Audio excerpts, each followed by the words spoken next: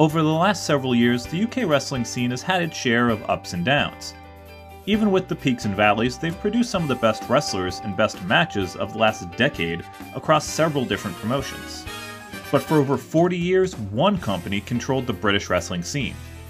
It outlasted the competition, outsmarted government committees, and inspired generations. The changing taste of the fans and an invasion of American sports entertainment caused it to all collapse. As suggested in the comments section, this is Defunct Championship Wrestling, Episode 9, Joint Promotions.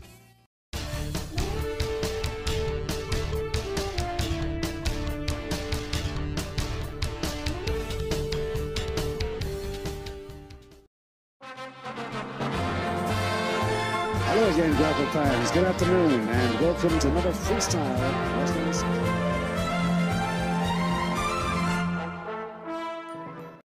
So right off the bat, because the story of joint promotions is so vast and involves so many partner promotions, we're going to focus on the largest and most successful of them, Dale Martin Promotions, to tell the tale.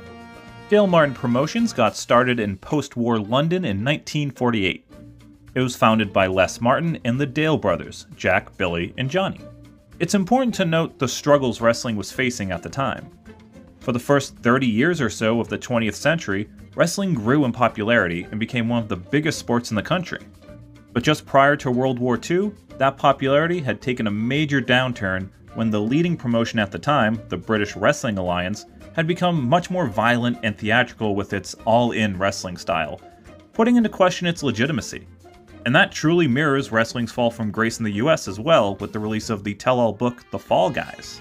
So after the war was over, a new set of rules and standards were put in place to oversee the King of Sports, known as the Admiral Lord Montauvan's Rules, named after the man who headed the committee that designed them. They established 7 weight classes and the now iconic rounds system. So this was the environment that Les and the Dale brothers started in. Les was an artist by trade, and according to a 1965 Sports Illustrated article, he yearned to go back to his painting. Jack Dale had been the British middleweight champion in 1935 and was known as the King of the Flying Tackle. They ran events throughout the end of the 40s and early 1950s, outlasting several competitors. They saw the success the NWA was having in the US and decided to adopt the concept themselves in 1952. As a means of survival, Dale Martin and 7 other promotions decided to form a loose partnership and created an agreement amongst themselves that separated the UK into territories that each promotion would lord over.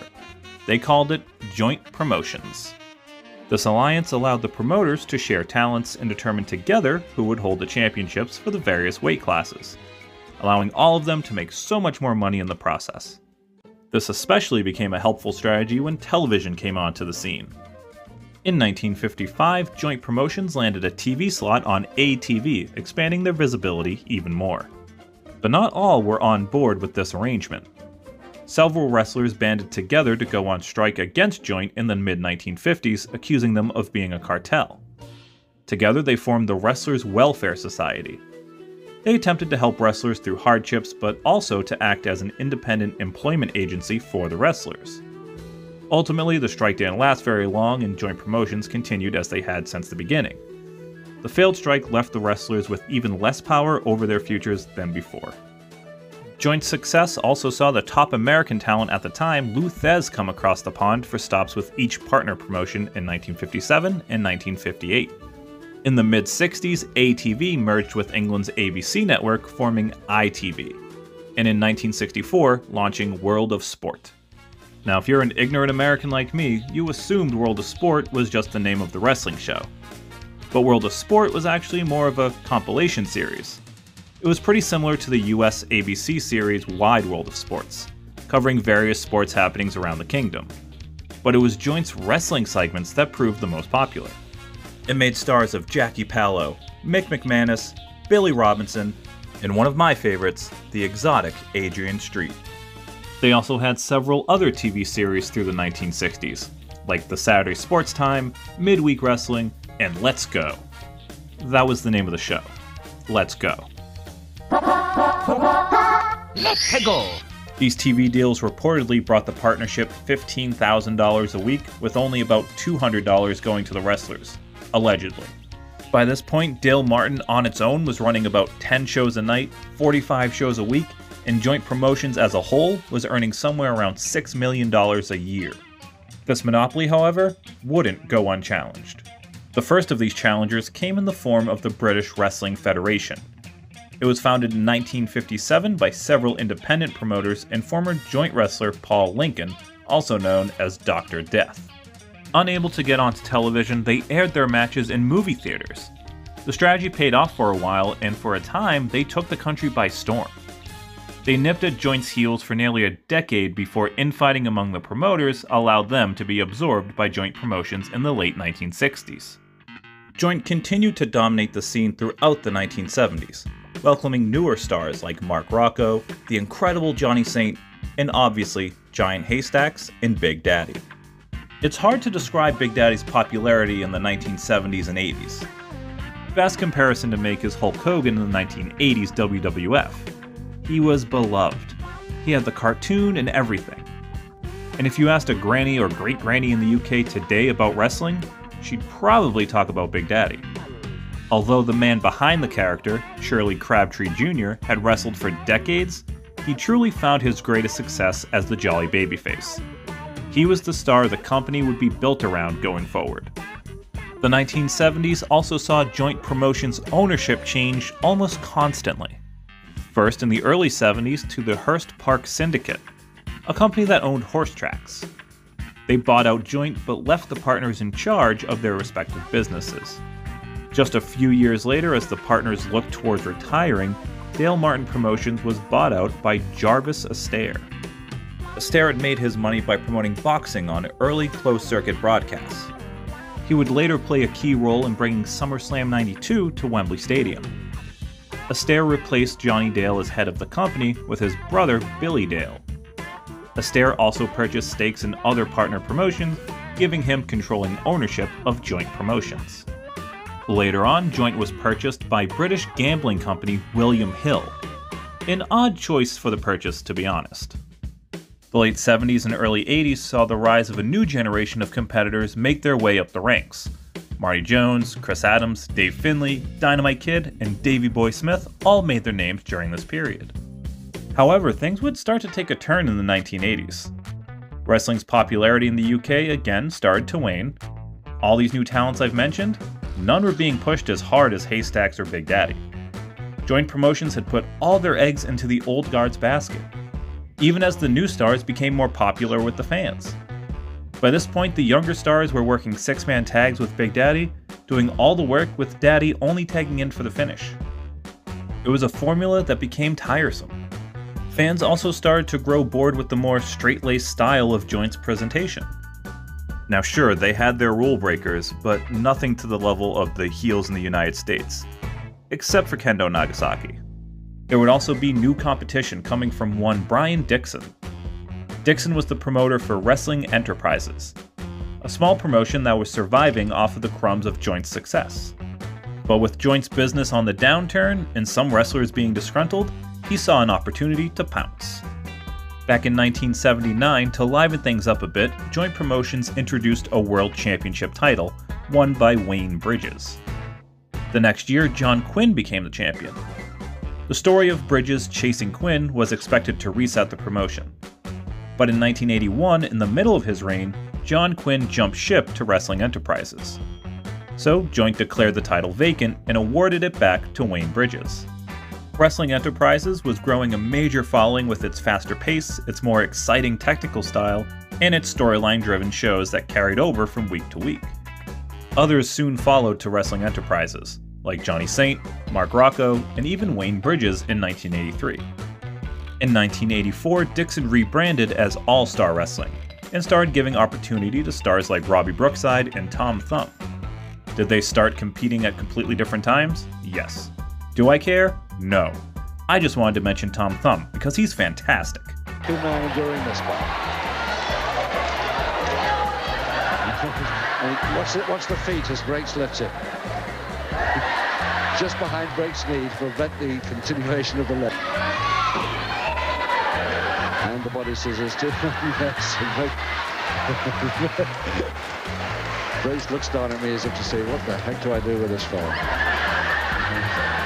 Joint Promotions carried on as best they could. Though All-Star had taken many of their talents, they were still the top promotion in the country with a strong television presence. But that would soon change as well. In 1986, Big Daddy's brother Max Crabtree purchased Joint from the William Hill Agency. Max had previously been the booker for the promotion, raising a lot of questions about why the company was built around Big Daddy for so long. Maybe reasons other than his amazing popularity. That same year, World of Sport was cancelled. ITV would give wrestling, specifically Joint Promotions, its own show. The show still delivered the same action and stars fans had loved, but the time slot was far from consistent. If fans don't know when your show is on, they're not going to watch it. And to make matters even worse, they lost their exclusivity status with ITV. The network added All-Star Wrestling and WWF programming to its ITV wrestling show. Joint and All-Star rotated airings every week, with WWF airing as specials. And as many have said about this period, once fans got a taste of Hulk Hogan, Macho Man Randy Savage, and others in the WWF, it was only a matter of time until the inevitable. 1987 would see a major and controversial blow to Joint's image in that of their biggest star. In August, Big Daddy wrestled King Kong Kirk, a Joint mainstay. After a splash and a pinfall, Kirk laid motionless in the ring. He was brought to the hospital and pronounced dead of a heart attack.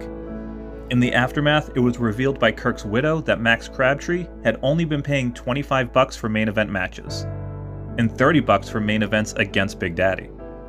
An autopsy found no wrongdoing by the Crabtrees, but the damage was already done to their reputation at that point. By December of 1988, ITV had a new head of sports programming, Greg Dyke. And as we've seen time and again, a new head of programming is always bad for wrestling. In an effort to move away from their working class image, ITV pulled the wrestling show from the schedule. And if Joint's reported asking price of over $17,000 is accurate, they weren't going to find a home anywhere else. Not with the WWF supposedly only asking for $700 to air their show. Not even stars like a young William Regal or English Greg Valentine could save the show. So Crabtree and Joint went back to basics, touring as hard as they possibly could, trying to attract whatever Big Daddy fans were left. As Max Crabtree would later say, there wasn't a hall in the country we didn't put wrestling in. And when that novelty wore off, they stopped. Max Crabtree ceased operating as Joint Promotions and in 1992 relaunched as Ring Wrestling Stars. They restarted with a smaller budget and new roster, aside from Big Daddy, of course. They chugged along for a couple of years, but were never able to recapture the magic of the glory days. And with All-Star Wrestling bringing Davey Boy Smith back to the UK for a couple of tours, there was no way Crabtree could compete. RWS would shut down at the end of August 1994, bringing an end to a chapter of wrestling history after 42 years. The end of the Joint Promotions story. Its legacy, however, would carry on in the modern talents inspired by its stars. Wrestlers like Colt Cabana, Zack Sabre Jr., Chris Hero, Nigel McGuinness, and others utilized moves and spots taken directly from the British style of wrestling popularized by World of Sport. All-Star Wrestling would survive all the lows wrestling has faced in the UK and remains in business today. ITV rebooted World of Sport Wrestling with a special pilot in 2016 with Jim Ross on commentary. They then produced a 10-part series that was ultimately dropped in 2019 when ITV got the rights to air AEW. Without Joint Promotions, the style of wrestling today may be completely different. If you've never watched World of Sport matches before, there's some on YouTube, and I highly encourage you to check it out. It can be a bit slow at times, but the techniques and chain wrestling used is absolutely fascinating and so much fun to watch, especially if you're a fan of Pete Dunne or Zack Sabre Jr. matches. Like always, let me know your thoughts and memories of Joint Promotions in the comments. And don't forget to suggest a defunct promotion for a future video. I'm Scott from WrestleSpective. Thanks for watching.